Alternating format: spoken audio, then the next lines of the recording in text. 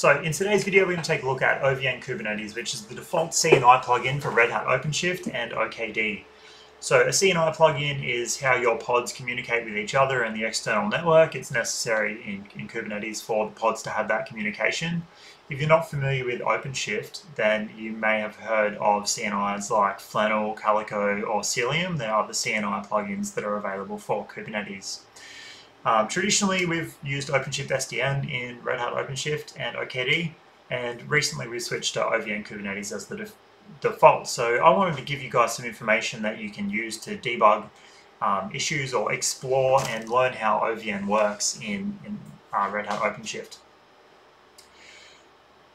So the first thing to understand is that OVN was built out of the Open vSwitch project. So it used a lot of the same constructs like open flow rules to determine how the packets are going to travel through the network. So if we take a look at what OVN is, which is here on the website. So here on the website we see that OVN is a series of daemons for the Open vSwitch that translate virtual network configurations into OpenFlow. So OpenFlow itself is kind of like a smart layer 3 switch. It can do some routing, it can do VLANs, but are you going to replace your router with a layer 3 switch? You're probably not. You want to keep your router. So OVN provides that more advanced functionality. So it can do distributed virtual routers, distributed logical switches, ACLs, DHCP and DNS servers, for example. So traditionally in the OpenStack world, what we would do with Open vSwitch is we would have a network namespace and we would call that a queue router, for example. So all the NAT, the firewalling and everything would be handled within that network namespace. And similarly for DHCP, we would create another network namespace where we would run DNS mask and respond to DHCP requests. With Open Virtual Network, with OVN, we can do distributed virtual routing natively within logic flows, which consequently are open flows, and I'll show the relationship between them in a minute. We can also handle DHCP, DNS, etc. So if you have a pod or a virtual machine that sends out a DHCP request on the network, sends out that broadcast looking for a DHCP address, there will be a logic flow rule that matches that packet and it will respond, giving it a gateway, a DNS server, an IP address, etc. So about OVN Kubernetes, there's an about section on the 4.10 docs that I'll link to below, but it basically runs a daemon on each node. So we have daemon sets for the databases, daemon set for the OVN controller that run on every node, and then that programs Open vSwitch on the nodes. These are the supported features, so we can do egress IPs, firewalls, routers, IPsec encryption, IPv6, network policy logs, hardware offloading, and multicast. So if we look at the OVN architecture, what happens is we have an OVN northbound database, and that database stores objects, so logical routers, logical switches, load balancers, NAT rules.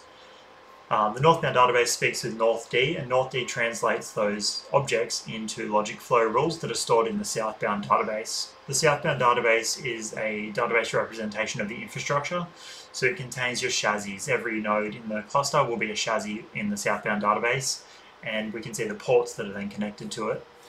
It will also have all of the logic flows. So the logic flows are shared with the OVN controller process that runs on each node, and OVN controller turns that into open flow rules to program Open vSwitch. Then your pods plug into Open vSwitch. So if we take a look at the nodes, the first thing we need to do is change into the project OpenShift OVN Kubernetes.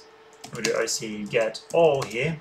We'll see that we have the pods, one OVN Kube node pod for each node in the cluster. We have the 3 masters that run on our control plane nodes. And we have these 2 daemon sets to deploy them. So the first daemon set matches on the node role master, so then we have these 3. And the next one matches on all of them, so we have 1 of these per node in the cluster. So OC get nodes, we have 5 nodes in the cluster. So if we want to look at something like my Unify pod, for example, the OY, we can see this is running on OCP worker 0. So if we do OC get PO OY, this one here is the one that runs on worker 0. We can do OC exec IT into that pod. ovs vs-ctl show. Now this is just showing the open vSwitch configuration on the node. So we can see here that we have two bridges. We have brint and we have brx. Brx contains the actual physical interface of that node, and it contains a patch port into brint. So traffic will come in through EMP1S0 onto this bridge, go through our patch port and onto the brint, which is our integration bridge. Once we're on brint, we have a whole bunch of these ports. So these ports represent the pods in the environment. The pods plug directly into this integration bridge. And then we have a bunch of other things here, like, for example, the Geneve tunnels. So Geneve tunnels are just between the nodes. If the traffic needs to travel from worker 0 to control plane 0, then it will go via one of the Geneve tunnels here. So if we look at the ports on each of these, we can do ofctl show brint. So these are the ports on the integration bridge. So we can see each of our pods there.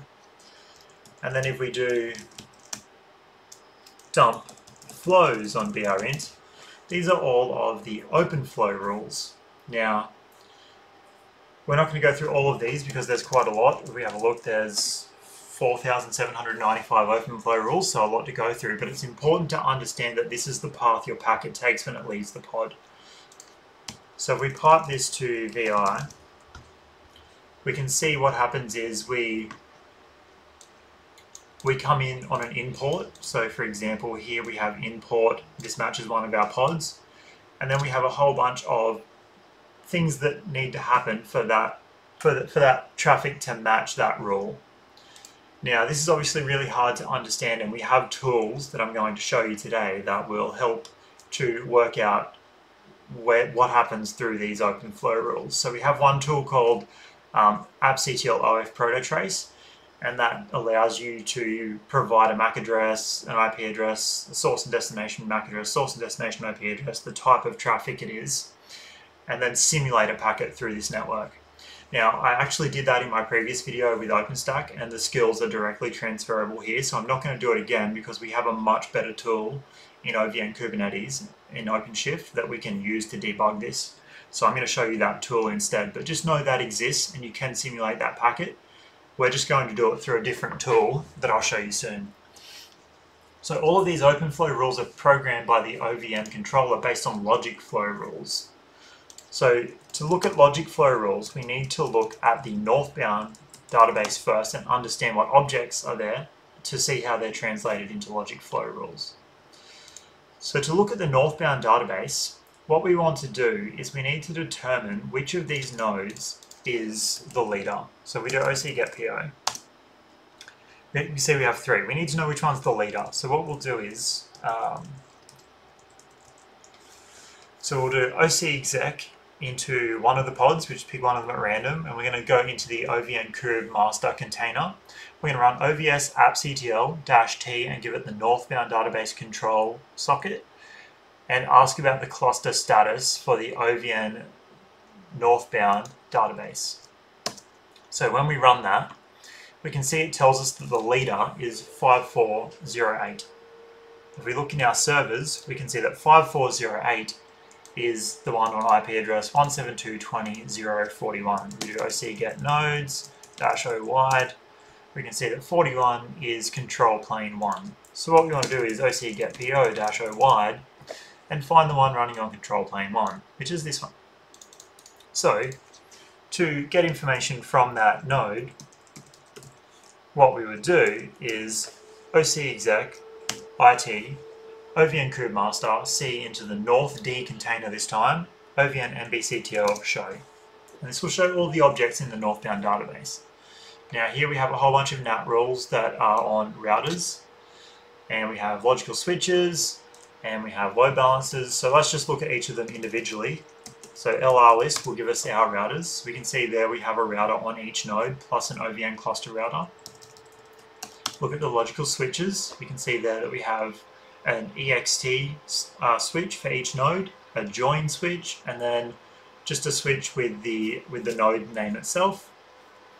And if we do LB list, which is load balancer list, we can see that we have a bunch of load balancers. Now, load balancers in OVN Kubernetes are representations of services. So we look at these two, for example, you can see this is a unifier one.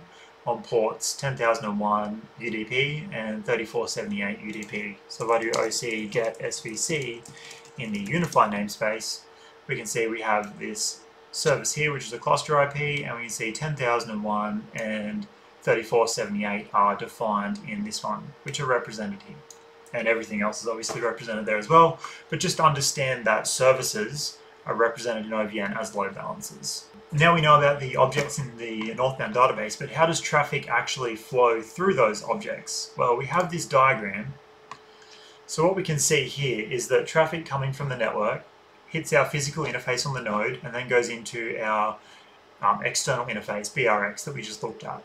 From there we go into the EXT logical switch. So when we did the LS list here, we can see that we have this EXT switch. So we take a look at this one. So we'll do a show on that object. We can see that that switch has a router port in it. So eTOR GR OCP worker 0. So let's take a look at what happens next. So we SNAT into our gateway router into GR and then the node name. So okay, here's GR and the node name. So let's take a look at our routers then. LR list, GR and the node name, which is this one. So we'll do a show on that. So we can see on that router there is a bunch of NAT rules in place and a few more ports that are configured here. So what happens after we go through that router? Well, then we go to our join switch. So if we have a look at the switches again, we have this join switch. So we take a look at this one.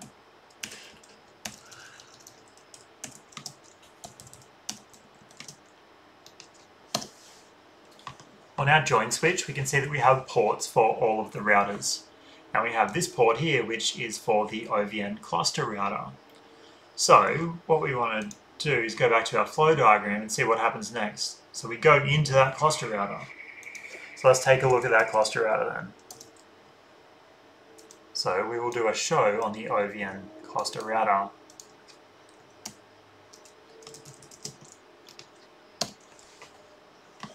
We can see on the cluster router we have these RTOS and RTOG ports for the routers on each of the corresponding nodes within our cluster. So in our case, this is the one of interest to us. So we'll just take a mental note here that we have a MAC address, the networks that it covers, and a gateway chassis. The gateway chassis will be important soon, but let's finish our flow diagram for now. So the next thing that happens is we go into a logical switch that is named after our node. So we go back and we do the LS list again. We see that we have this logical switch that is just named after our node. So we do a show on this one. We can see that we have the ports for all of our pods, and we can see here, here's the port for our unified pod. So we do OC get PO, O wide, and unifier. We can see 10, 128, 247, 10, 128, 247. So that's the port as it plugs into the logical switch on the node. So we can see there the pod plugs directly into that switch, sends its traffic via the cluster router to the logical switch, to the gateway router, to the logical switch, and out the interface that way. So that's great, but that doesn't tell us how, like looking at this output in my terminal doesn't tell us how the traffic flows. What will actually tell us how it flows is the logic flow rules. And to look at that, we need to look at the southbound database. So let's take a look at our cluster router again for a second. So we note this gateway chassis ID. Okay, so we're going to do an SBCTL show. And we can see here that the chassis is this one here. So that matches our chassis ID. And it has ports on it for those routers. Okay, so the gateway chassis indicates that traffic will flow to this node and from this node into the pod. That's what the gateway chassis is all about. It can also flow from this node out into the network. So if we do a dump flows here,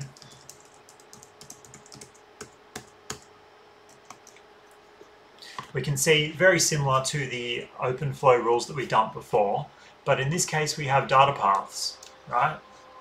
So we have this data path here for OVN cluster router in the pipeline egress. So we'll just do a quick grep for data path. So we can see there that there's all these different data paths and in these different pipelines, ingress and egress pipelines.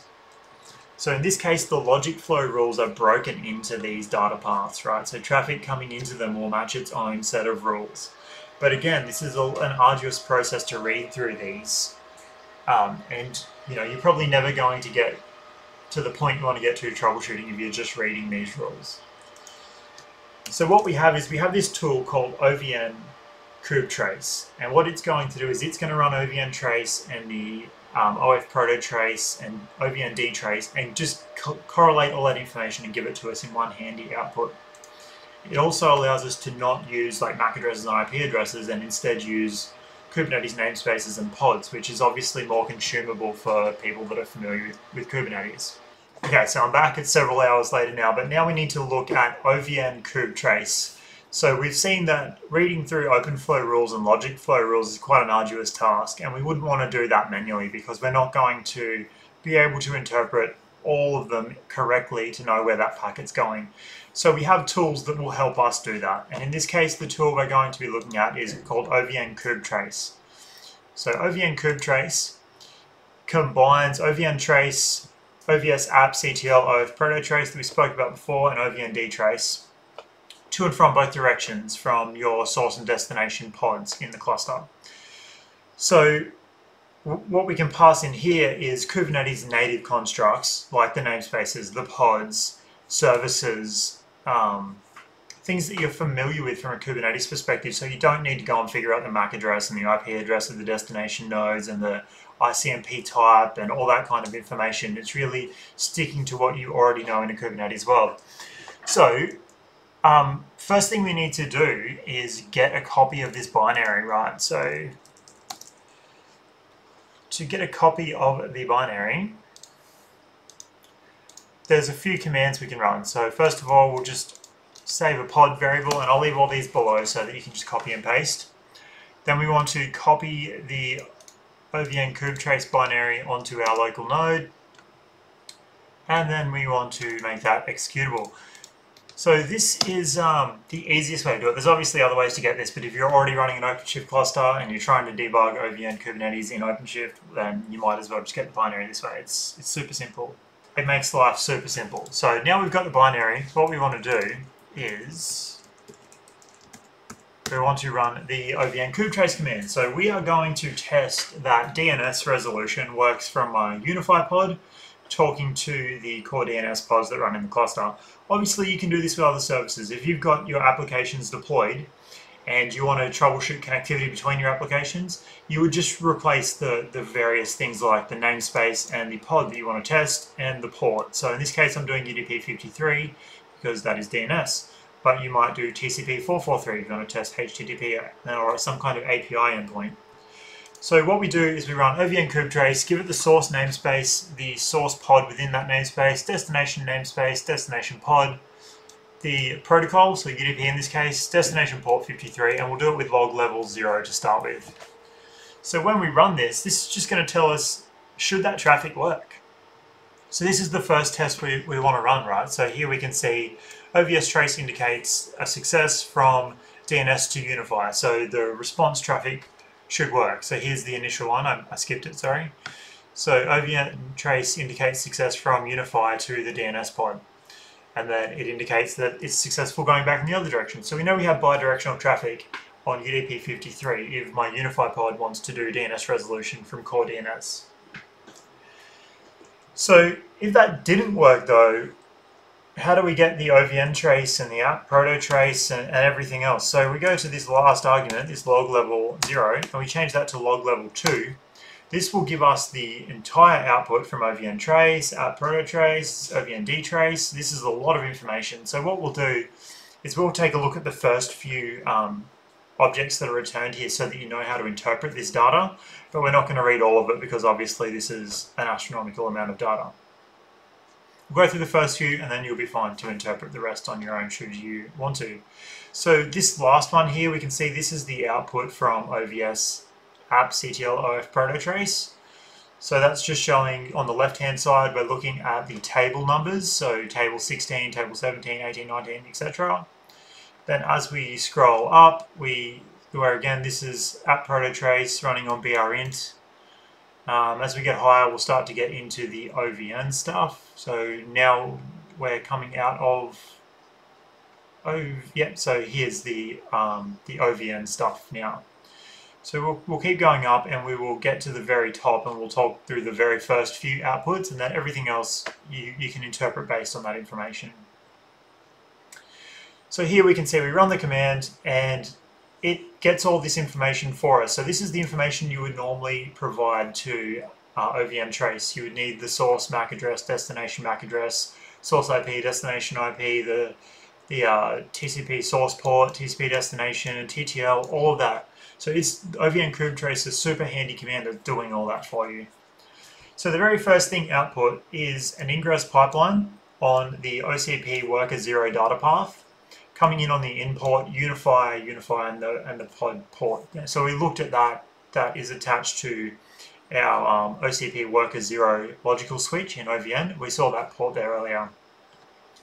So what we do is we go through and make sure we've got a match on the MAC address in the L2 lookup table, which works. We do have a match on that MAC address. It matches our pods. And the next thing we want to do is look up the IP. So we can see that we're matching on the source MAC address and the source IP address. So those match. So we proceed to the next table. So we can see 0, 1. Next table for us is table 5 here. Table 6. Then the last thing we do here is make sure we're matching on IPv4. It's UDP. So in that case, we save some things to the registers and then we move that packet into the contract workflow. So contract within networking being connection tracking, so we need to track that packet because it's going to be routed. When it comes back, it's going to have a different destination IP address, and then that needs to be swapped out and sent back through. So we need the contract rules in place. So that's the next thing that happens. We send it to the contract workflow, and this packet is now being contract and sent on the output store OCP worker 0. So then we move into the egress pipeline. So now we're leaving the worker node. We're coming in on the import and the output being store OCP worker 0. So we go through, we make sure that it's not a new contract connection because we've been contract here, so now we shouldn't be doing a new contract. We're checking that it's an established contract session, it's not a contract repeat, and the contract label blocked is equal to 0, so we're not blocking on this traffic. And once that's fine, we're going to patch it through to the OVN router. So we can see here, now we're looking at the ingress pipeline into the data path for the OVN cluster router because we're coming into this data plane now. And we're coming in on the import RTOS OCP worker 0, and that's the one we saw before. So this is all routing information. So you can see here in table 11, we decrement the TTL, so we're removing one digit from the TTL, so it's from 64 to 63. Just like you would in any normal routing environment.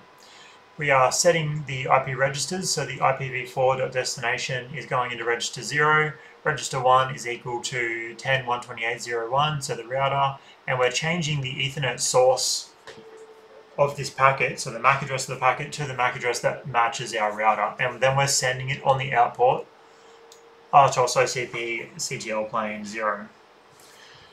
So that's the routing portion of it. So now we know the next thing that's going to happen is we're going to be going out this port. So we're moving into the egress for the data plane OVN cluster router. So this was ingress. Now we're moving into the egress. We're going to leave the router.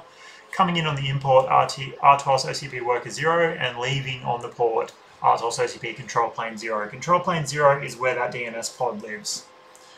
And then it gets ingressed into the data plane OCP control plane 0 on the import store OCP control plane 0. So you can see how we're now reversing. We just left the worker node, now we're going into the control plane node.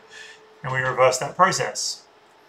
And then for the contract, we make sure that all the contract information is established so that we can then send that packet back. So we come through here, we check for the out port being the OpenShift DNS port, the destination being the MAC address of the DNS pod, the IP destination is equal to 10.128.0.12, so the IP address of our pod.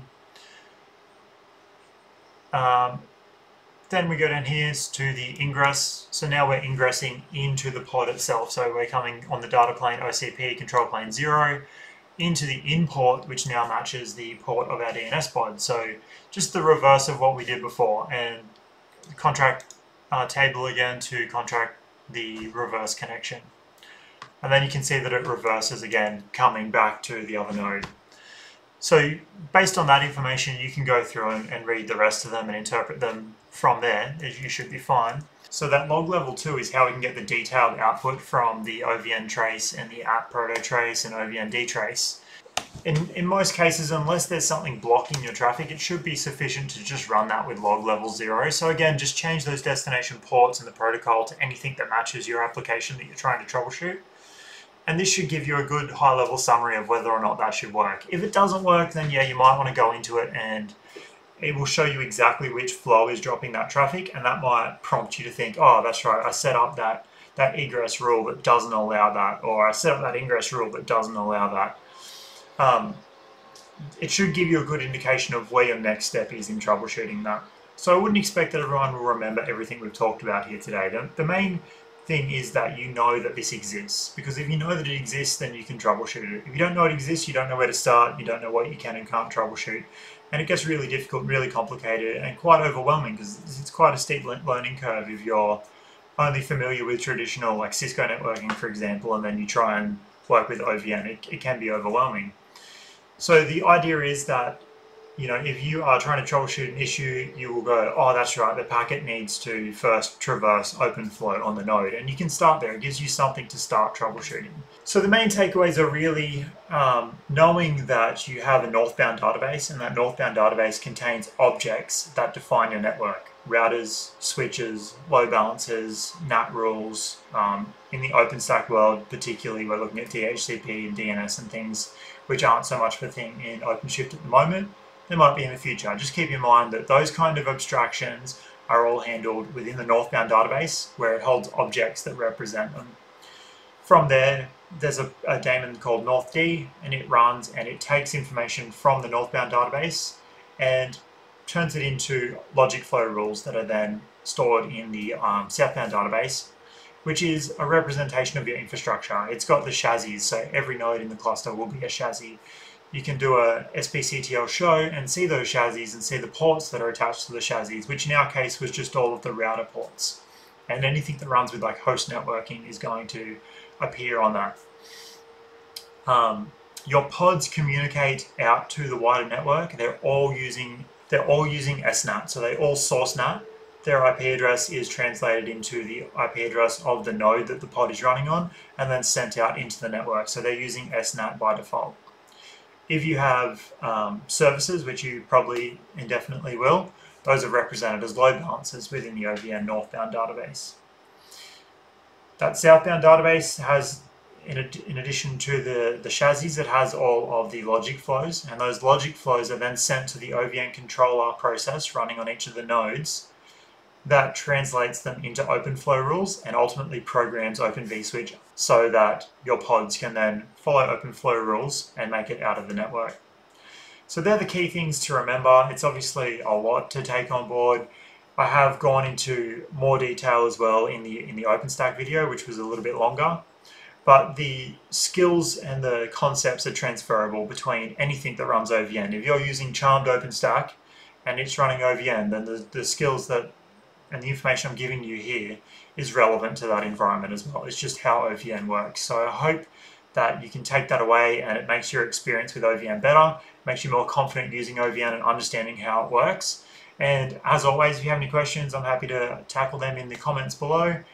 And we might take a look at the Kubernetes side of this in a separate video, where we have the cluster network operator that's in charge of managing the lifecycle of the CNI.